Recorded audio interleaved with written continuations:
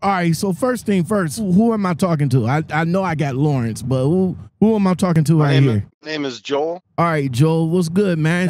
I appreciate you guys reaching out to me. What's going on with you, my man? So Well, you got questions, you need some advice. What are we doing right now, my guy? man, yes and yes. But no, right, what I'm driving for Swift and they are paying me a child's allowance, and I'm looking to jump ship, and I did a little bit of due diligence, and I didn't hear anything bad about J&R Schugel. And I know that I want to, wherever I go to, I want to do a lease purchase thing, and they seem, by external appearances, they seem to be a good company. And I simply mentioned that to Lawrence, and alakazam, here you are. Well, let me shout out my guy Lawrence, man. It's been a long time. Me and Lawrence, we've been acquaintances ever since the Zello group, all the way back in 2019. Good guy. I never had no problems with him. Whenever we get together for conversations, they always been enjoyable. So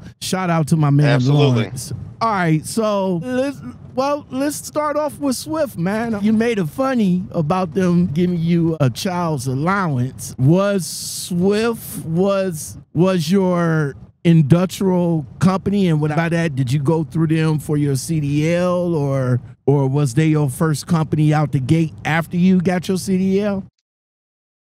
No, I drove CDL before. I drove for about 7-8 years, but my kids were young, and so I gave up my license and I went back home to live a quote unquote normal life. And I was out of the trucking game for probably 10 years, and I just got back into it in November. So recently, I've only been at it for about 3 or 4 months, but overall, I've got a little bit of time. But I went through Swift because they had the schooling and the academy, and they helped you go through without having to come up with a whole lot of money out of pocket. Okay, facts. So you had your CDL before, but you went on ahead and just gave it up, and then you had to go through the whole process all over again. Yeah, I was out of it for so long, I had to start all over from scratch, from square one. Okay, and you decided out of all the companies out here that are sponsored, you gave Swift the opportunity to help you out in that department. Yeah, because when I did my research, they were the only ones that would send you through school. Because the first time I got my CDL, that's how I did it. I signed up with a company. They sent me through school, had to do very little out of pocket. And then when I passed the course, I had a job waiting for me. And back in November, when I decided to get my CDL back, Swift was the only company I could find that was still doing that. And trust me, I spent a lot of time looking for companies, and nobody was doing that anymore. Okay, I'll give you that you did your due diligence. How long ago was that when you was doing that to figure out that Swift was still in the game to get you guys your CDLs? This was October, November of last year. So, 3-4 months ago. All right, now that you got your CDL, did you have to sign a contract with Swift, or did you sign a financial agreement? Oh, absolutely. I didn't sign the contract. I just signed saying that I owe them a certain amount of money for my schooling. Okay. And cool. If I drive for them a certain amount of time, that debt will be forgiven. Right. Blah blah blah. But now you're ready to jump ship because the money ain't there. Man, I was lied to and bamboozled. Run amok, led astray. Plymouth Rock you didn't land on Plymouth Rock. Plymouth Rock landed on you. Landed on me. That's right. They lied. Man, that's crazy. That's what these mega carriers do. Well, I ain't going to say the mega carriers. I'll say they're recruiters. That's what they do to get you into the seat. They don't stop it, so that makes them a part of the issue, sir. You say that's part of they part of the problem. They lie to you. They'll tell you anything to get warm bodies through the door. Exactly. That is so true on many levels. It's kind of like being the hot chick at the club. Everybody wants you. Everybody loves you. Everybody is going to love you forever if you just go home with them. Okay. I guess we're not going to get into too much detail. You only been driving with them for a couple of months, and a lot of people knows if you don't get that right dispatcher or that right fleet manager, your time with the company is going to be kind of on the sour side. Do you agree with me with that? It goes deeper than that. It's not my dispatcher, it's not the driver leader, it's the company culture. So it's not a bad actor. The problems are not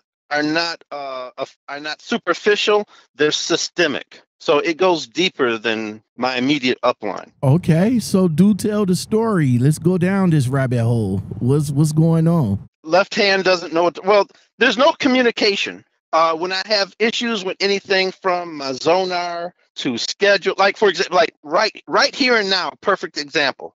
For the past 2 weeks, I've been getting this message coming across my Zonar. Your unit is scheduled for a preventative maintenance. Your unit is scheduled for preventative maintenance. So it seems to me the prudent thing to do would have been to, give me a load, route me near to a terminal, let me drop off my load, let me go in, get my PM done, and then everything's good. But no, they wait until the last minute, and now the computer says, okay, you're on a service hold, you can't get any more loads. So when that happens, then they route me to a nearby terminal, and I go in and I talk to the guys at the service desk, and they're like, oh, our schedule is full. We won't be able to see you for 3 days. So now I'm sitting for 3 days waiting for a service. Then my PM gets done. And by the way, everybody from the ladies in the front office to the guys at the shop, everybody has an attitude. Finally get my truck back yesterday. Let's say yesterday at around 5 or 6 o'clock in the evening. But the computer still has me on a service hold. I'm like, you know what? Okay, that's fine. No problem. I'll go to sleep, take a nap. When I wake up, I'll be good. Woke up this morning and I'm like, okay, my PM is done. I'm ready for a load. So they assigned me a load, but now I have no trailer. And so I'm looking at the load and I'm like, okay, this load is a live load. So I need a trailer. So I told my driver leader verbally, and then I sent a message. Then I sent like 3 messages over to Zonar. I need a trailer solution. I need a trailer solution. I need a trailer solution. And that whole thing started at about 8 o'clock this morning. Then at about 1 o'clock in the afternoon, I get a message from one of the planners. Hey, we show your truck isn't moving. You're still standing still. When are you going to start rolling? I said, well, I'll start rolling when I get a trailer solution. Nothing. So I haven't heard anything back. So it's already late in the evening. And so this is just basically another wasted day because nobody does their follow-up.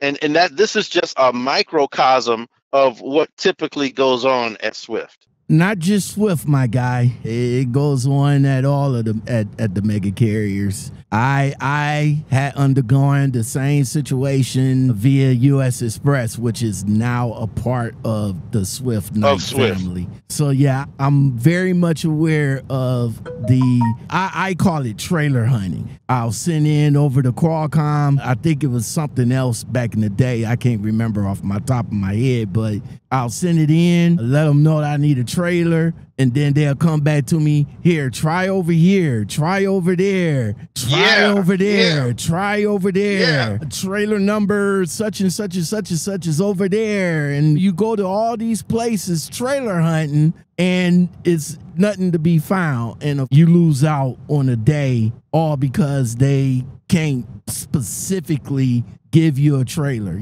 They'll probably give you a trailer, but then when you go over to Home Depot will tell you, oh, we need that trailer, so we're not going to give it to you. So I'm well aware of that, bro. I'm very aware of what's going on in that department right there. 3 days, 4 days now after everything is said and done, are you covered for those 4 days? If your equipment was in for a PM, you should have got shop pay or breakdown pay. We call it layover pay.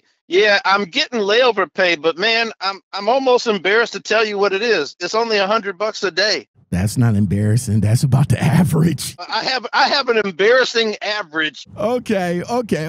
With mega carriers, that's to be expected, and I still feel your feelings about it, man. So you decided to say, let me go ahead and see what's out there, because you should not quit before you jump ship. So before I got something definitely lined up, right? Right. So J&R Schugel. What can I say about J&R Schugel, man? It's been an extreme long time since I've been with the company. There has been several changes with the company since I have left. My time there wasn't as bad because I had a good fleet manager at the time. It just kind of took a left turn at Albuquerque because he left, and I was stuck with somebody else that I wasn't cool, and it was time for me to get up and leave. But my time there, I actually haven't had no problems. Again, if you get with a good fleet manager or a good dispatcher that would take care of you, your time with the company would be good. Now, we talking about 7-8 years now, bro. I seen throughout the years of the changes that they made. They changed their pay structure now. I hear that they paying like 60 cents a mile or something like that.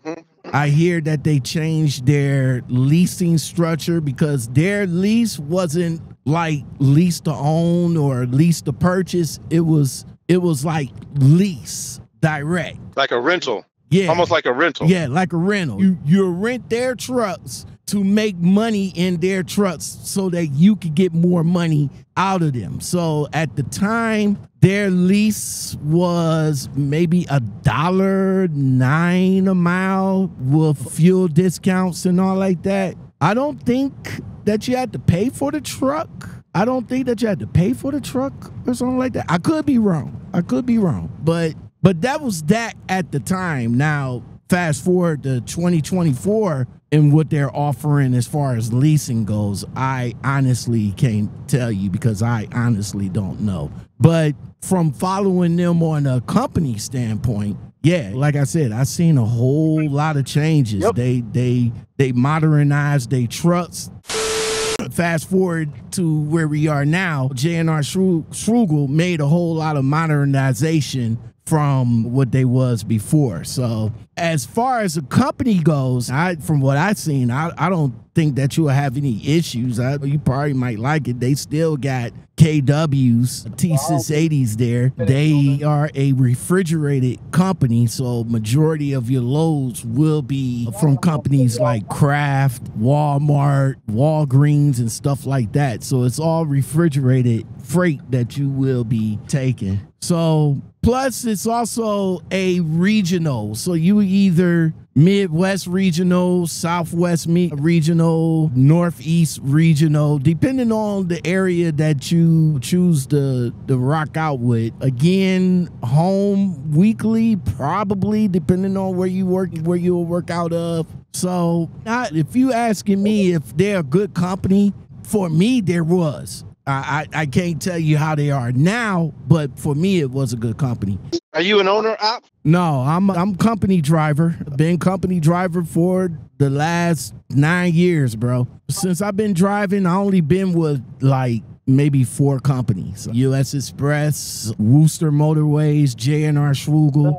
I rocked out with a Black Ops company for a little bit, and now I'm at the current company where I'm at right now. So. Would you ever consider going owner op, or is there some reason you haven't so far, if I may ask? I tried my hand at leasing. As a matter of fact, I did it with the Black Ops company that I rocked out with for that little bit. I'm not a fan of leasing, and I'll tell you why. For me, it's not for me. Leasing is just not for me. I just feel that I found a good company that gave me a good CPM that I'm close to making lease op money. So yeah, that's you're close to making the money, but with a whole lot less risk. Yeah, exactly. exactly. I got you. But don't get me wrong, I'm not going to put down lease. At one point or another, I used to tell people all the time, like, yo, I wouldn't do leasing, yada, yada, yada, this, that, and the third. But with leasing, man, if you're going to lease, just realize that leasing comes with a whole bunch of responsibilities. Number one, you got to do your own taxes. Number two, you got to find your own benefits and all like that. So with leasing, to me, I think if you're going to lease, get in, make your money, save your money, and then get back out. Take that experience that you learned from leasing and put it into you going to buying your own truck. I lost you. Go ahead. Put it in. Take that experience you got from leasing and put it in what? Put it into buying your own truck. That's my mindset of it. That makes sense. From everybody that I talked to, everybody that I heard, everybody that I seen that tried to do some lease. With leasing, again, I wouldn't go the route of the SuperEgos. I wouldn't go the route of company offering 88%. I wouldn't go the route that says lease purchase and all like that. I would just go the route as far as leasing goes. I would go that route, stay in it for a little bit, maybe a year, year and a half, save up your money, learn what you can learn while you leasing, and then take what you learned from that and go and find your own truck with the money that you saved up. Okay. That's my thought. The SuperEgo type companies, because they are one of the companies that was on my radar list. What's wrong with them? I'm not going to tell you what to do. Not going to sway you away or anything like that. What I'm going to tell you about SuperEgo is to do your due diligence, bruh. There is a whole lot of videos, including my channel, that got drivers talking about SuperEgo and their experience. There's Facebook groups. There's Facebook groups like SuperEgo Elite Drivers that you can join, SuperEgo Scams that you can join, SuperEgo Group directly from them. You can join and listen and read the reviews, listen to some of the drivers and what they got to say about their time at SuperEgo, and just take all of that, what you have learned, and make your decision from there, man, because there's still people that's giving SuperEgo the benefit of the doubt. And as soon as they get into it, it either works for them or it don't. That's basically what I would say about SuperEgo. I'm not going to say don't go, that's a good point. That's a good point. Or anything like that. Just go, just do your due diligence. Just read the reviews. Just read the comments that the drivers that been there. Maybe you'll run into a couple of drivers that had success there, some drivers that didn't have success, and just assess everything that you accumulated from them and make your decision that way. And then get back at me 6 months later, bro. There's a deviousness behind the smile. All right, bro, I got you. No problem. All right, man. So again, if J&R Schugel is offering what you're looking for and it's a company that you want to try, I think J&R Schugel is a good company when I was there. I don't know how it is now. Actually, I haven't heard anything bad about it. I haven't heard no negativity out of them since I left. Maybe one or two people, but there's really not too many people that's complaining about their time there. Or even if they was there, they're not saying anything bad about the company. So if that's any constitution right there for you, maybe you can give them a try on that strength. Sounds good. Sounds good. All right. So, well, man, I appreciate your time, sir. Hey, I appreciate you calling. Shout out to Lawrence for bringing us together. Shout out to J&R Schugel in Minnesota, because that's where I'm heading to right now. Big G's got it locked, boy. Won't you let me all